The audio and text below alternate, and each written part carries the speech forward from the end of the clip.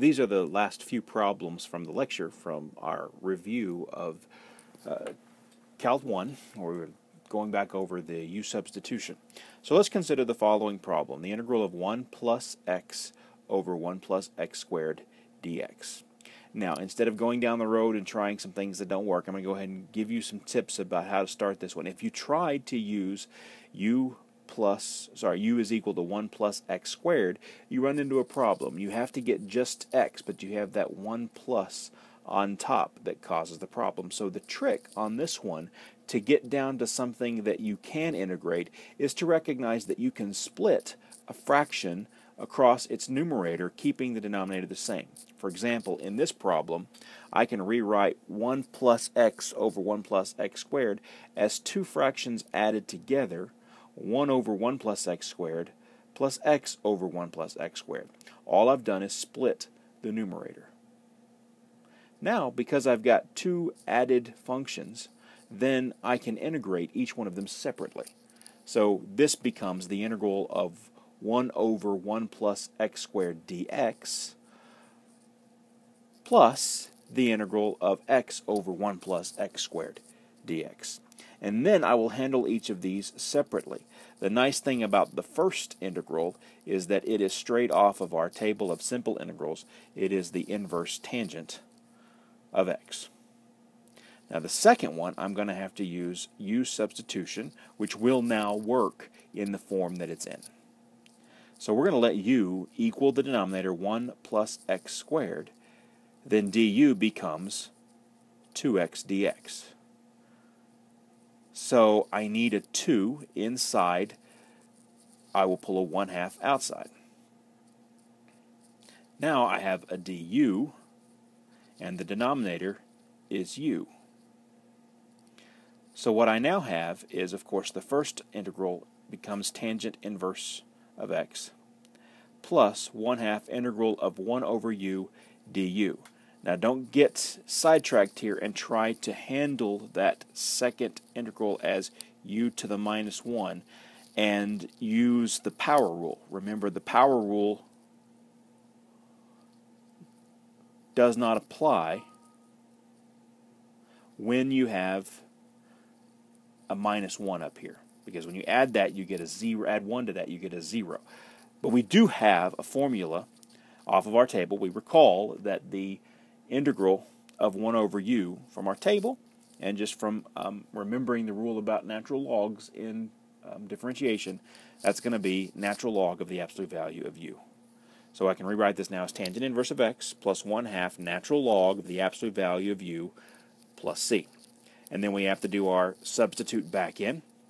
So I get tangent inverse of x plus 1/2 the natural log of the absolute value of 1 plus x squared plus c. Now that's an acceptable answer, but let me just point out that these two absolute value signs here are actually unnecessary in this case.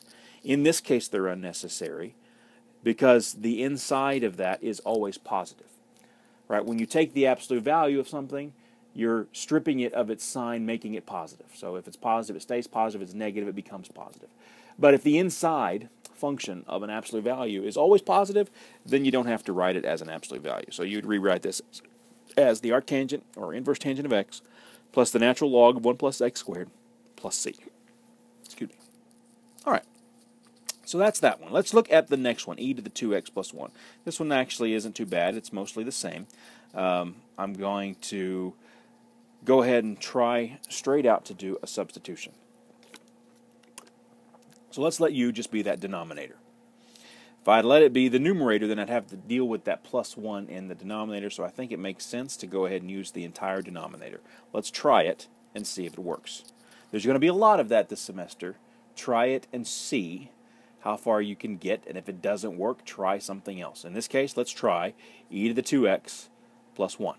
Now du is going to take the derivative of that, so e to the 2x derivative is itself times the derivative of what's inside, which is e to the 2x, and then derivative of 2x is 2, so I get 2e to the 2x dx.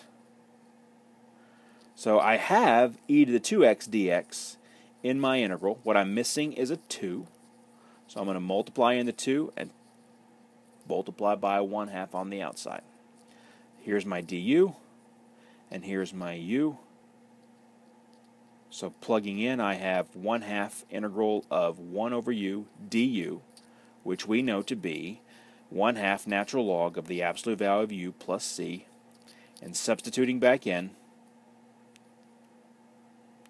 I end up with 1/2 natural log of the absolute value of e to the 2x plus 1, all plus c.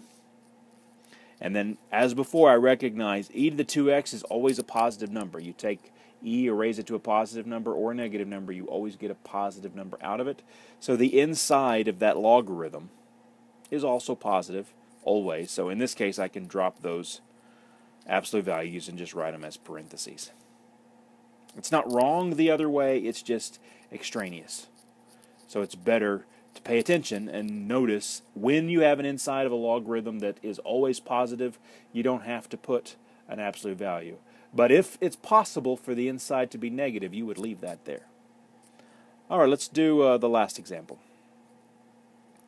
So we now have integral of 2x plus 3 over x plus 1 to the 4th. All right, now if you attempt this on your own, in fact, I encourage you to do that. Pause the video, give this one a shot, and see if you can't find the integral. Now the problem here is you're going to get stuck with extra terms left over on top. Right? If I just my best suggestion for you to get started, even before you pause the video and try it on your own, is to use u is equal to x plus 1. But the problem is it doesn't neatly cancel out all the x's. So I have a trick up my sleeve that I want to show you so you see it. Occasionally you might have to use something like this. What I notice is what I would really like is just nothing on top, maybe a constant on top. Because when I take the derivative of x plus 1, I get just 1.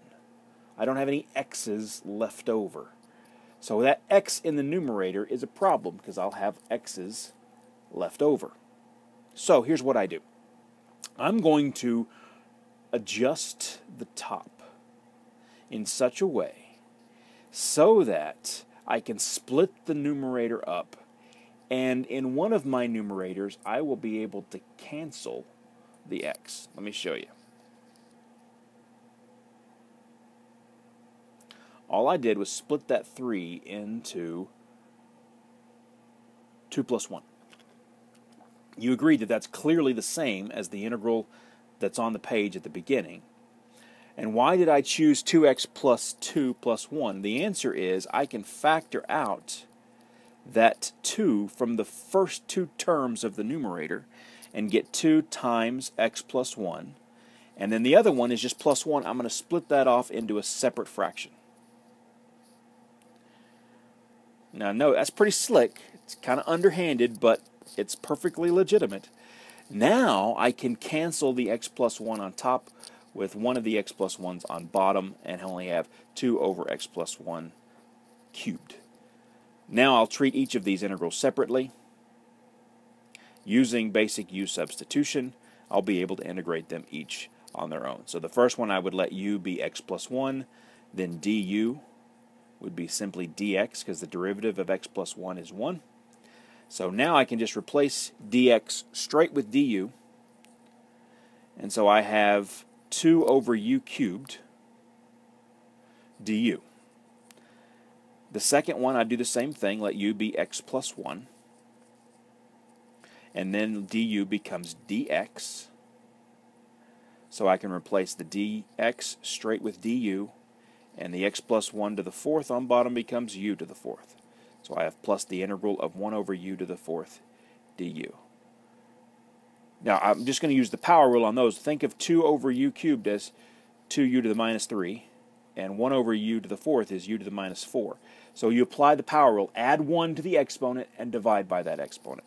So you have 2 u to the minus 2 over minus 2 plus u to the minus 3 over minus 3. Simplify. Don't forget the plus c. Negative 1 there. So I have a minus 1 over u squared plus, sorry, a minus, because of the minus 3 on bottom, and I left off my 3, so let me put that 3 in there.